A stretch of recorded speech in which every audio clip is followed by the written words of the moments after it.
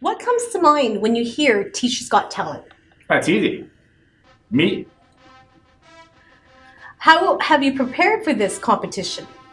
I've been doing lots of yoga, doing lots of meditation. I've been doing a lot of DDR, Dance Revolution.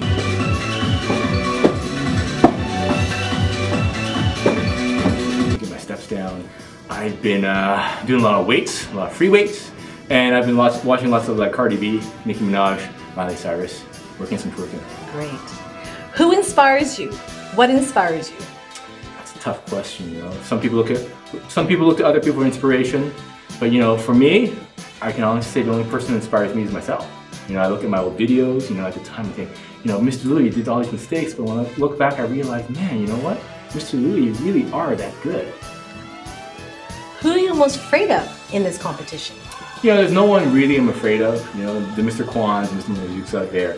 I'm not really afraid of them, but the person I'm most afraid of would be Miss Rain. She's like a drill sergeant. She is the emotional, physical abuse. She's like the boss. Teachers got talent, got teachers got mediocrity. No circuit.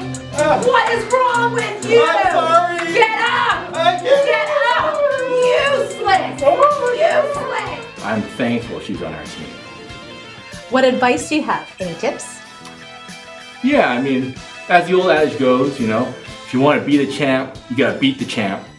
And I'm the champ, which kind of means, kind of like a riddle, it's like the sound of one hand clapping. How can the champ beat himself? I don't know, but you know what I'm saying. How do you deal with loss? Again, another tough question, It's hard because I've never really lost. So you really gotta ask Mr. Marzuk and Mr. Kwan. You've lost a lot. Thank you very much.